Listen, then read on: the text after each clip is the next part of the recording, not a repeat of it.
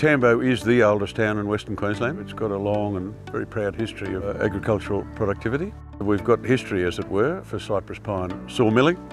Some 20 years ago, I think, started up the sawmill very successfully for quite a while. Once went through some pretty tough times, and as a result of that, the sawmill was closed down and the licence was sold off to somewhere else. So we had $1 million asset sitting there with no licence and no way of starting things up.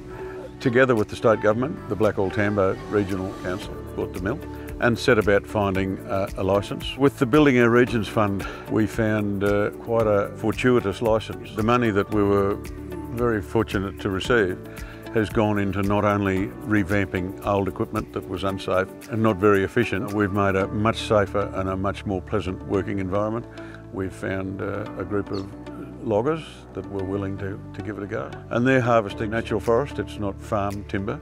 The quality of the cypress pine that's being milled and going into building products around Australia and indeed ready for export is of a first-class quality. With the advent of the start-up of the sawmill, the state school was inundated with a 30% increase in school enrolments. We had an increase in employment of about 12%, and we had an increase in population of 8 to 10%.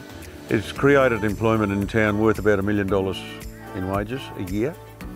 That's had a great flow-on effect to all the business houses in town. There's been a huge upswing in the economy of Tambo, but not only Tambo, the region in general.